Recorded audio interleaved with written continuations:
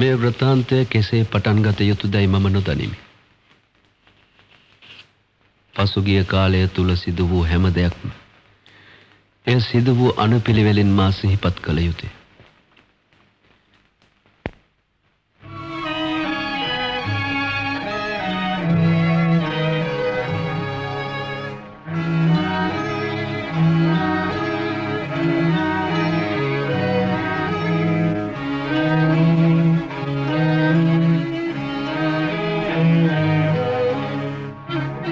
Rekava, Dr. Lester's debut film, deviated from the popular South Indian cinematic traditions of the day, revolutionized Sri Lankan cinema, and created a new Sri Lankan identity.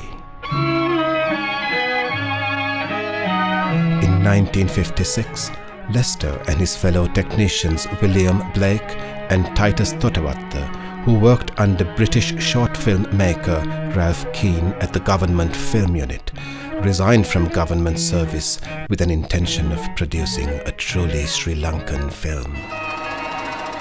With expertise obtained while working in the government film unit, this team experimented with new technologies and artistic cinematic notions.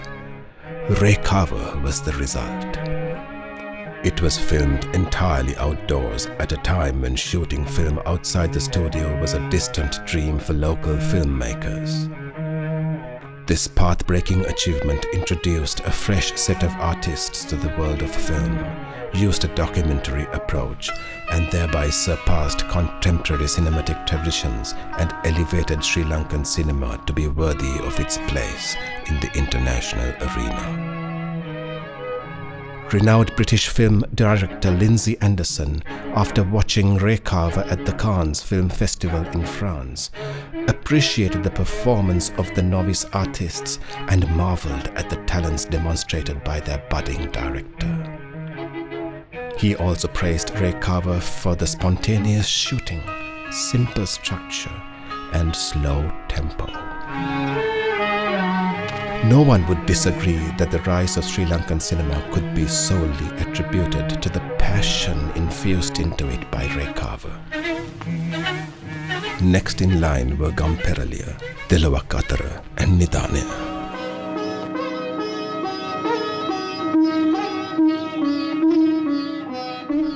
These were some of Lester's greatest award-winning cinematic creations that earned him both local and international repute, cementing him as a legend within the film fraternity.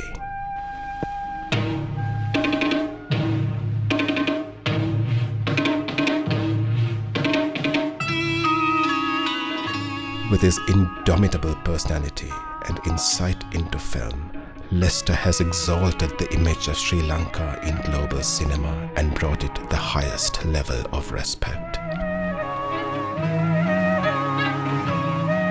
As Satyajit Ray and Akira Kurosawa cannot be excluded from discussing Indian and Japanese cinema respectively, Lester cannot be left out of a discussion of Sri Lankan cinema. He was a resplendent contribution that will be etched in the memories of not only film fans but our entire nation.